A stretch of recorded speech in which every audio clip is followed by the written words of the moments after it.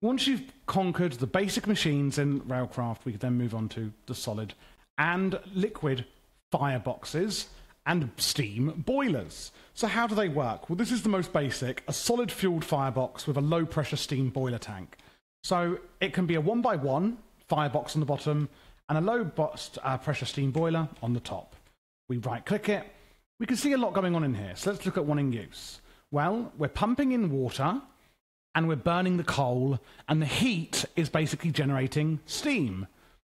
And it gets hotter over time. So I'm pumping it in with mechanism pipes. Where do you pump it into? Well, you pump it into the actual tank at the top. You do not pump in water into the firebox. Now, you can also make high pressure. So low pressure, make 10 millibuckets of steam per tick, whereas high pressure make 20. What's the difference? One uses steel plates and one uses iron plates, meaning that the low pressure are cheaper. Your mod pack may vary, of course. One little tip for infinite water: if you're in a mod pack with the Cooking for Blockheads mod, absolutely use it. It's the best way to get water in most mod packs. But Railcraft doesn't really add like stuff that's going to let you do this. You are going to need other mods with Railcraft in order to get the water in, etc. So what we can also do is make a 2x2 fueled firebox. Now, you can actually have different sized boiler tanks depending on how big your firebox is. A 1x1 firebox can have a 1x1 tank. If you make a 2x2 firebox, you can have a 2x3 boiler tank. But I can also just knock off the top bit and just have a 2x2 if I want. I'm just showing you the maximum sizes here. So I can add on, for example, 1, 2, 3, and 4, and that is the maximum size. You can also make a 3x3 solid fueled firebox, which allows you to have a 1, 2, 3, 4, so a 3x4 boiler tank. And of course, this is going to store a lot more steam, etc.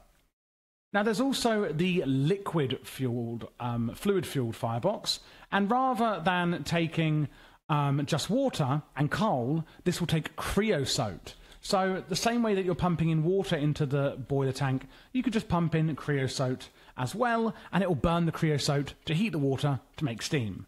So it's up to you which one you go for. But that is how you use the fireboxes and boiler tanks in Railcraft Reborn. Then we want to turn that steam into energy.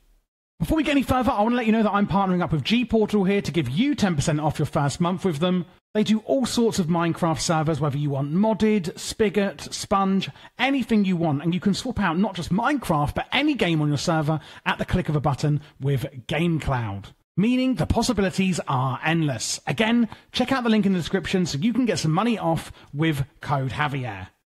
So once you've started making steam, we actually need to use that steam. So what I've got here is a steam oven and a steam turbine, both doing different things. The steam oven is made from steam oven bricks, just 2x2, like that. There you go, very simple. And you go into it, you put items in here, and it cooks them up.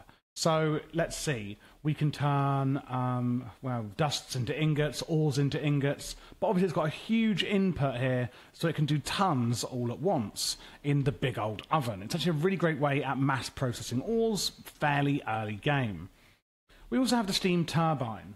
So you just simply make steam turbine housing, and that is a 2x3, so 1, 2, 3, 1, 2, 3, 1, 2, 3, 1, 2, 3, like that. Okay, right click it, and you need to put a turbine rotor inside in the rotor slot. Output, and usage, steam usage is how much steam is it using, and output is how much electricity it's making. Because the steam turbine actually makes energy. Now, one thing it will also do, by the way, is it will output water at the bottom. Not a lot of water, as you can see here, but what I would recommend doing is piping the water back into your boiler to obviously make that back into steam. It's not a one-to-one process, so you will still need to generate water elsewhere. However, it still means we're going to get some water back from our steam while producing energy. And you must pull out the water from the bottom of the tank. You can attach any kind of energy block next to it. I've attached a mechanism energy cube, and as you can see, we've been making a little bit of energy very slowly with our steam turbine. Thanks for watching, and before you go, I just want to say, if you want to join the Patreon in the description, that really helps support the channel, and you get access to our premium servers like this one here, which is currently ATM 10 at the time of filming. Of course, if you're watching a year after posting, it could be ATM 11, 12, or even maybe 13. We also do offer free-to-play servers, which you could just join the Discord to get, and if you'd like your own server, then check out the description for our G Portal 10% off with my link. Lastly, if you're new here, don't forget to check out the channel. I have an insane amount of mods available. As you can see, loads of tech mod guides, magic mod guides, utility mod guides. There is literally hundreds of guides that I have done. My goal here is to do every single mod in Minecraft.